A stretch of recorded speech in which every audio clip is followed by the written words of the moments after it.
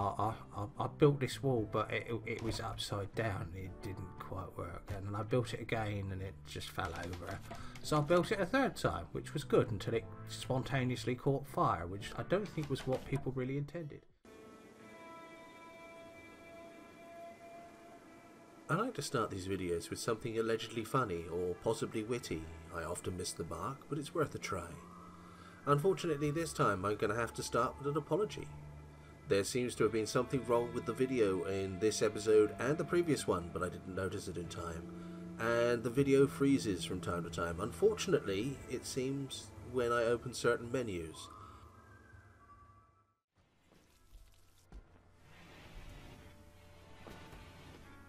Are you still working on those guys?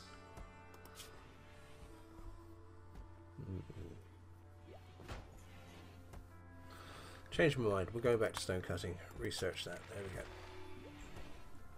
It's going to be done quicker, and we also need it, I think, more urgently at the moment. Well, I think we're going to. We've got the clothing to survive the winter now, unless we have a terrible, terrible cold snap, which I don't think we're going to get.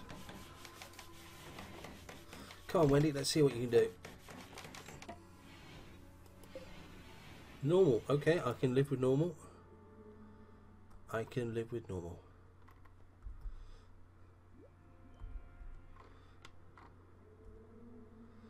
Indoors, outdoors.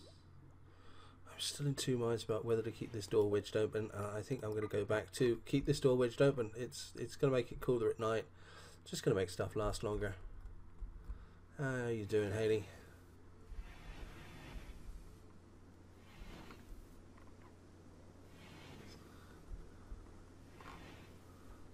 And there we go. So there's the meals by the table. That's great.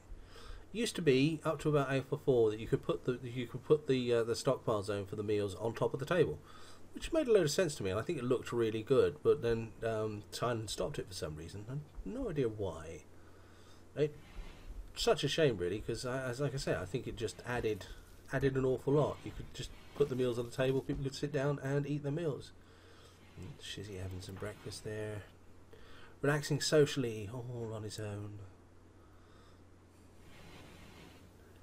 I think we need to get this room beautified up a little bit, as we don't actually have much in the way of building. I suppose we do, really, don't we?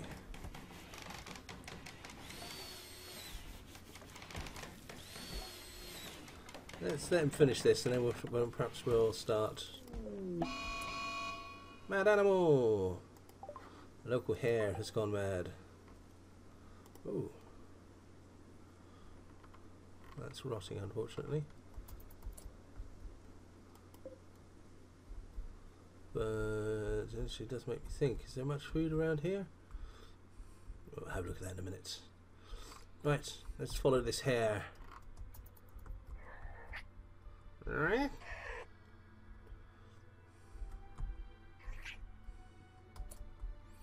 Okay, right, that's close enough. Wendy, Haley, to arms. Let's just get you here.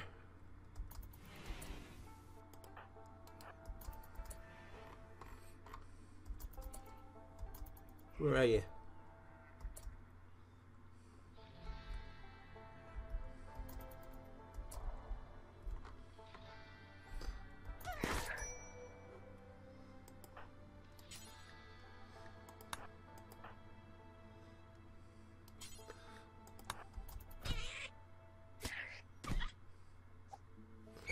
Come on. Don't lose to a... Oh, there we go. Good. Okay, so, right. Undraft you. And undraft you. Let's get that hair hauled. That was a bit embarrassing, I've got to be honest with you. Your health. Yeah, a couple of bites.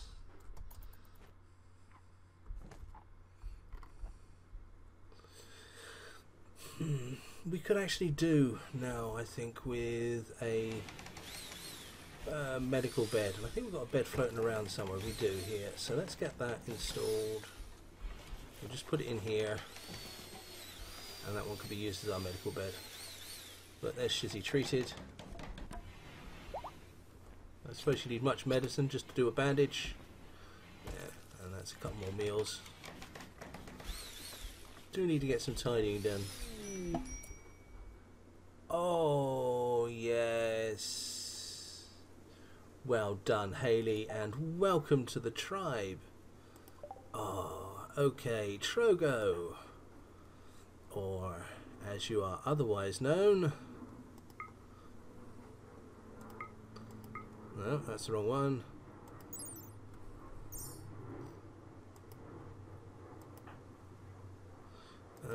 Trogo, how do I rename? I've forgotten how to rename.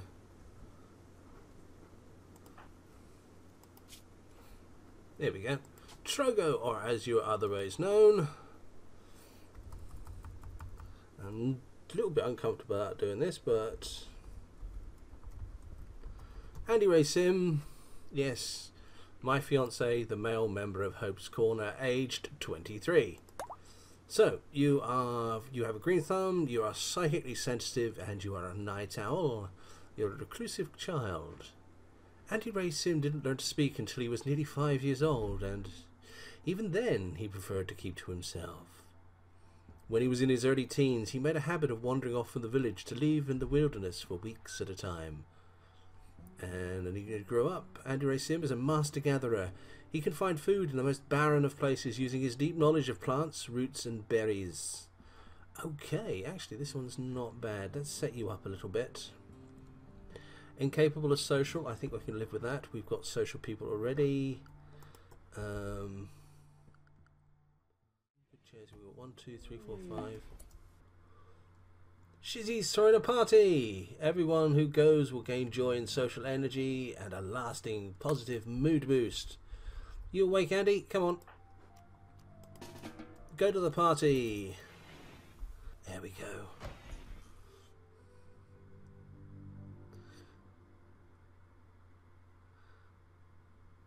That's so good to see. Look at them all socialising and yeah, feeling good. Very comfortable. They're all happy, eating, talking. It's just so good to see, isn't it?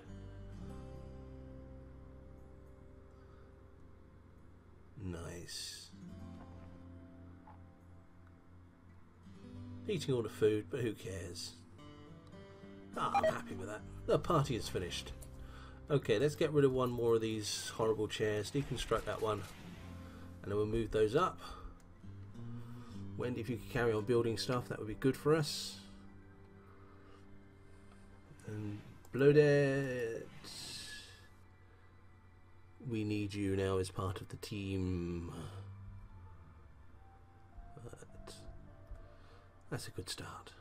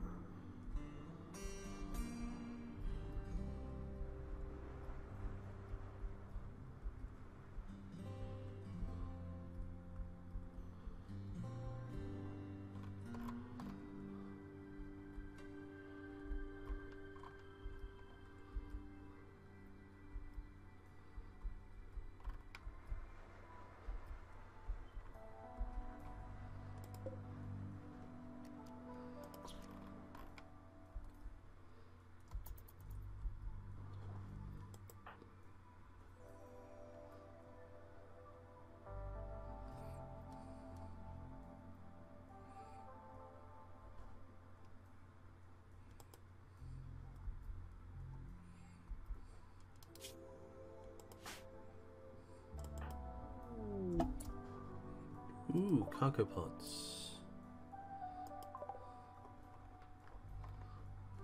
Food. We'll have that. Oh, that's not food. That's psychoid leaves. Right, we will, yes, actually we will have that. How far away is it?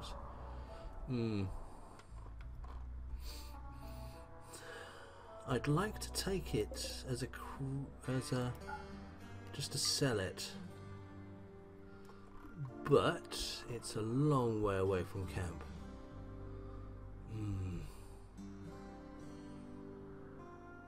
Oh, okay. Well, nobody's going to get round to it, so we'll just leave it there. Wendy, what are you doing?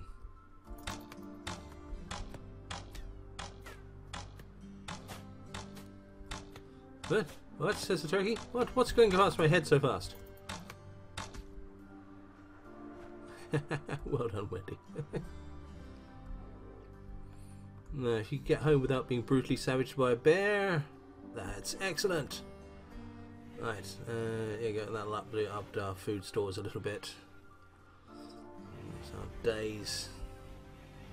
Hunting done. Come on, getting Blodet is part of the team. Would be so good at this point. Not very useful person, but 1.1% chance. I suppose you're right. It's a horrible environment, isn't it? Okay, right. Haley, actually, wait a sec. Andy, what are you doing? You're hauling. Okay, Andy, right. I've got a job for you. I'm going to draft you, and I'm going to come in here. And I want to force you to tidy this room up. So if I undraft you now, the only thing you can do in here is clean. There we go. So there we go. Reallow the room, and off you go. Load it. Hopefully now we'll be a little bit happier when this wears off.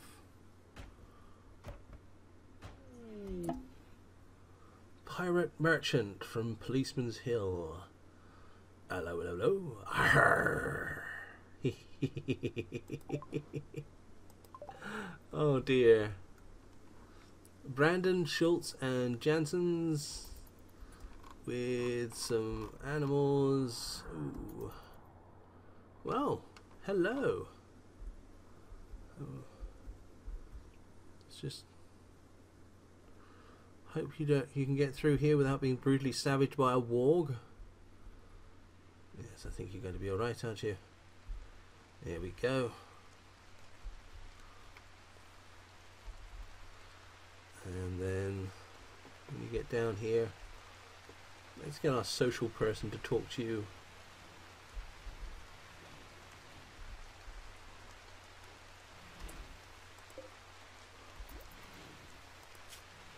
You still think the environment's hideous?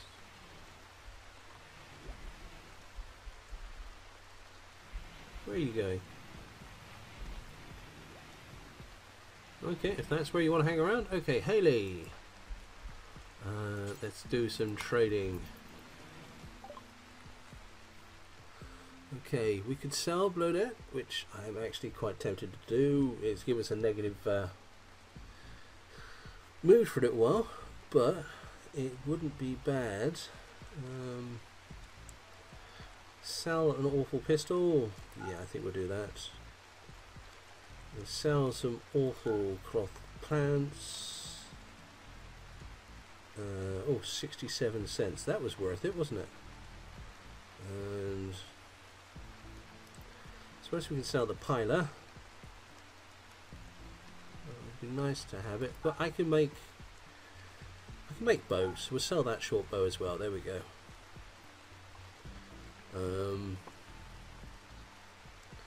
Want boom rats? No, we don't want boom rats. Oh, medicine was tempting, but not at that price. We're a very, very poor colony still. Anything here we really need? Nothing we can afford. There we go, we'll just go with that.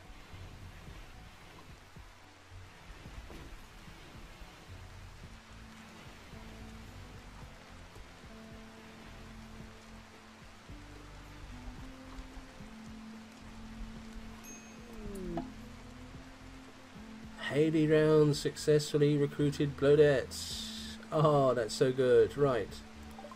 That's going to give us so many problems, but we will deal with those problems. Okay, Brodette.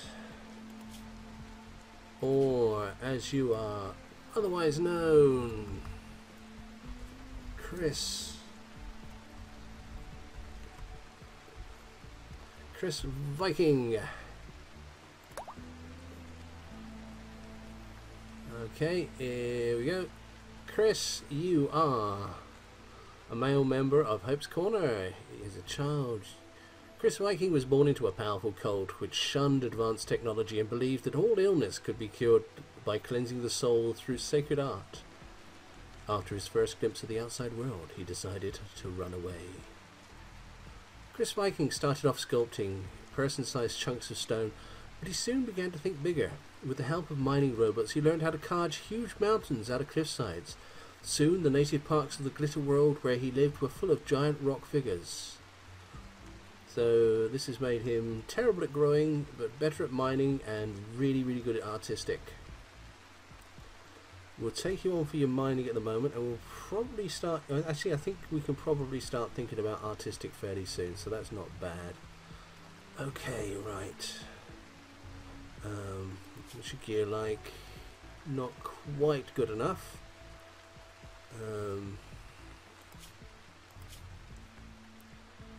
Cabin fever, but we're going to get you running around. You won't be having a problem with that. You're cold, that's not surprising. And you got a bite scar. You really like Haley Round, and yeah, you're positive with Shizzy and Wendy. Okay, right. Let's start thinking about what we're going to do with you. What clothes have we got to start off with?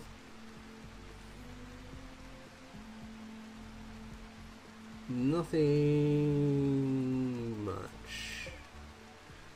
Mace. Okay.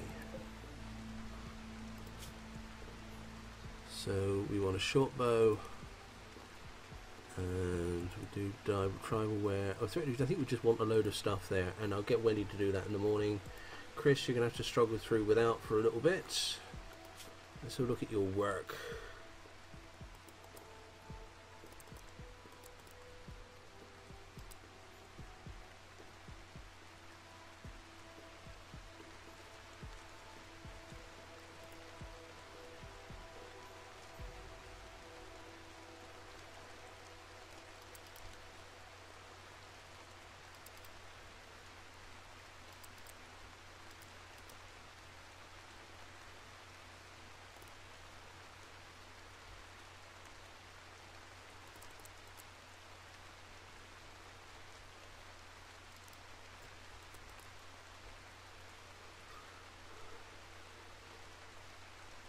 Okay, right.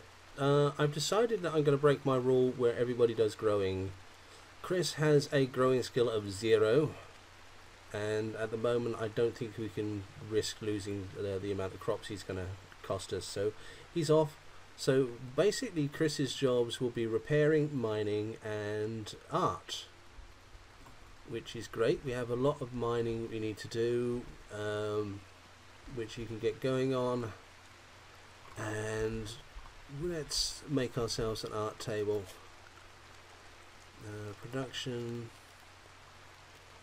sculptures table, there we go. And we'll put that down in here. That can go there for now. We install that at... Let's get these moved.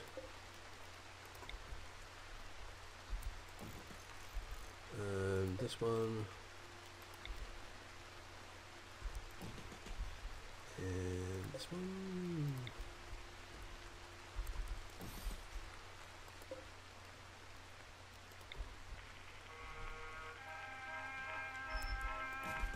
And we'll have this one.